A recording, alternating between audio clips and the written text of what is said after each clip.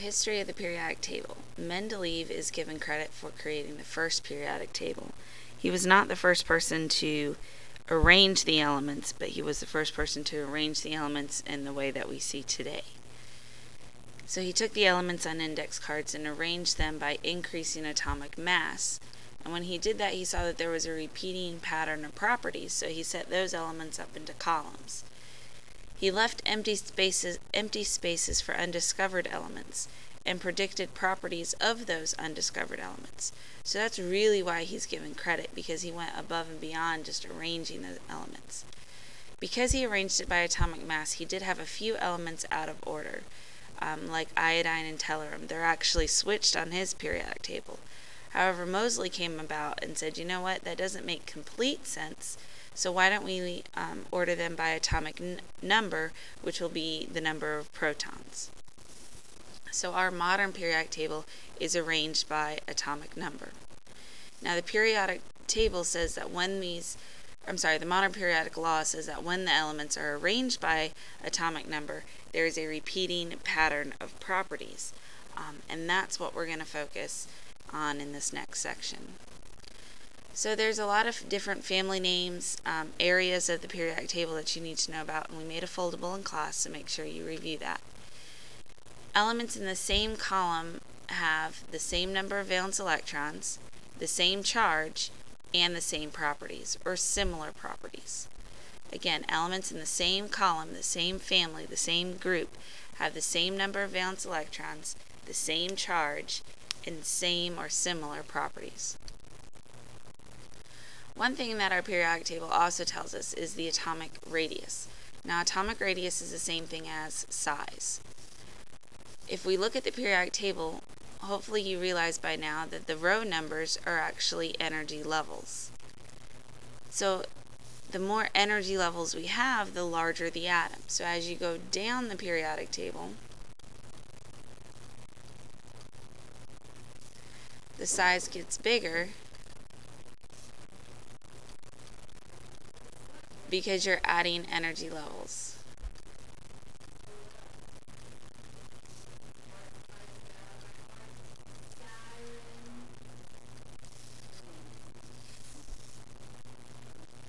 So as you go down the group, the size gets larger because you're adding energy levels.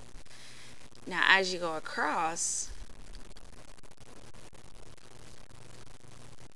a row or a period, left to right, the size actually decreases. And that's because you're adding protons and they pull on the electrons. So you're adding protons to this and electrons. You're adding electrons to the same energy level, and so the additional protons pulls those electrons in a little bit tighter. So as you go down from the upper right to the lower left, you're increasing in size. Another way to remember that is the lower left is larger. L, L, L. So the lower left is larger. You're adding more energy levels. There's less protons pulling on those outer electrons. Alright, so if we want to answer the question, which has a larger atomic radius, my suggestion is to physically put your finger on potassium and arsenic. And hopefully you notice that potassium is closer to the lower left of the periodic table. So potassium would have the larger atomic radius. It has less protons pulling on those valence electrons. Physically put your finger on fluorine and iodine, and hopefully what you realize is that iodine is closer to the lower left. It's in a lower energy or a higher row number, so it has more energy levels, so it's larger. Ionization energy is the energy needed to remove an electron. And you can see that based on this reaction. You have an atom, you add some energy to it, and the atom loses an electron. And when it loses an electron, it forms that positive charge. If you have high ionization energy, it means that it's hard to remove electrons. And if you have low ionization energy, then it's easy to remove those electrons. So as you go down a group,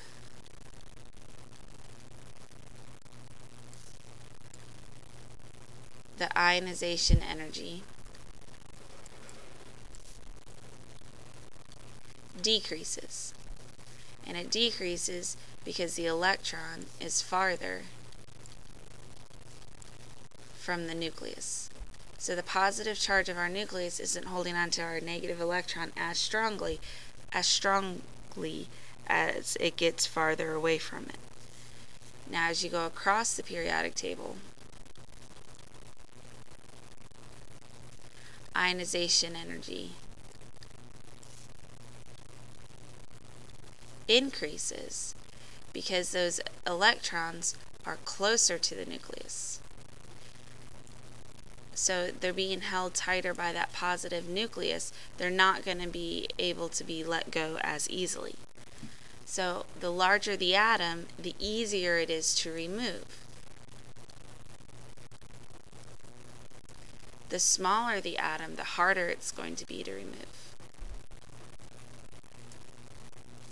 So as we go from the upper right to the lower left, then we're decreasing our ionization energy. In other words, on this side of the periodic table we find metals. So metals have a low ionization energy. They lose electrons easily. Where it's harder up here in the upper right, it's harder to move the electron because they're smaller atoms, and there actually are nonmetals. So our nonmetals don't give up electrons easily. So if we wanted to put the following in order of decreasing ionization energy, decreasing would mean that we would start with the highest and go to the lowest. So if you physically put your fingers on potassium, fluorine, nitrogen, and lithium, we'll want to start with the one in the upper right hand corner and go down to the lower left. So our order then would be fluorine, nitrogen, lithium, potassium. So again, the lower left has lowest energy. L, L, L. Electron affinity or electronegativity is how much the atom wants to gain the electron. So now we're talking about gaining electrons. Because we're talking about gaining electrons, we don't discuss group 18. So we kind of just ignore it on the periodic table altogether.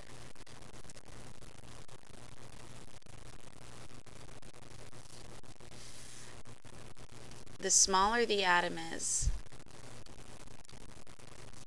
the more it's going to be able to attract the electron.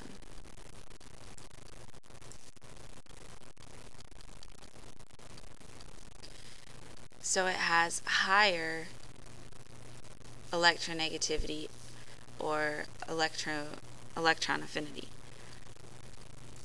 The larger the atom, the less it attracts the extra electron.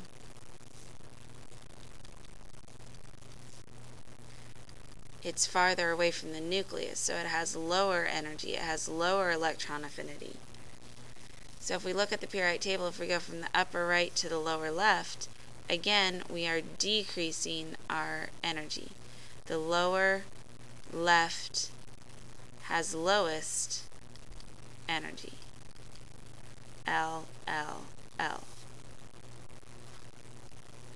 So if we wanted to put these in order, again, put your fingers on them. Zinc, bismuth, tungsten, cesium, potassium. We want to go in increasing order. So we're going to start with the lowest and go to the highest. So we would say cesium, potassium, tungsten, zinc, and bismuth. Ionic radius. Atoms gain or lose electrons to be like noble gases. Remember, we want to have those 8 valence electrons. An ion is an atom with a charge. So an ion is when they've already gained or lost those electrons to be like the noble gas. If you lose electrons and you have a positive charge, and you're called a cation. If you think about that being a plus sign in the word cation, then you can remember that cation is the positive charge. Now when you lose that electron, your atom tends to get smaller because the electrons are pulled in closer to the nucleus. When you gain electrons, you form a negative charge. It's called an anion, and the atom actually gets a little bit bigger because you have an extra negative that can't be pulled on positives. Isoelectronic, which we've talked about before, means you have the same number of electrons. Alright, so calcium versus calcium plus 2. Calcium has 20 protons. Calcium plus 2 has 20 protons. The neutral atom would have 20 electrons. Now that we form this positive 2, we now only have 18 electrons, which means calcium is going to be isoelectronic with argon, because argon, a neutral atom, also has 18 electrons. Chlorine has 17 protons. Chlorine minus 1 has 17 protons. A neutral atom of chlorine has 17 electrons, and chlorine with a negative 1 has 18 electrons. So again, it's isoelectronic with argon because it has 18 electrons. And then calcium plus 2 and chlorine minus 1 are also isoelectronic with each other. Which one would have the larger ionic radius? Well, magnesium losing 2 electrons. Magnesium's going to be larger because when you lose electrons, you get a little bit smaller. Bromine minus 1. Well, minus 1, you gain an electron, so that would be a little bit larger. Aluminum plus 3 or sodium plus 1. Well, the more electrons you lose, the smaller the atom gets. So Na plus 1 would be larger. Reactivity is how easily the atom gains or loses electrons. Metals tend to lose electrons. They form cations. When you lose electrons, you form a positive charge, which is called a cation. The larger the atom is, the easier it is to lose, so therefore the more reactive metal it is. So francium is our most reactive metal. Now on the other side of the periodic table, you have nonmetals. Nonmetals tend to gain electrons. They form anions. The smaller the atom, the easier it is to gain, the more reactive. So the smallest nonmetal that's going to gain electrons is fluorine. So fluorine is the most reactive nonmetal. You can't think about group 18 for this because group 18 is non-reactive. And our last trend is metallic character. Remember, metallic means that they're going to lose electrons easily. Well, if you lose electrons easily, then you have to be a larger atom. And the lower left is largest. So as you go down to the lower left of the periodic table, you become more metallic. So if we think about these pairings, which one has more metallic character, cesium or nickel? Cesium would, because it's a larger atom. And then gold would, because gold is the larger atom. So both of those are going to lose electrons easier than their paired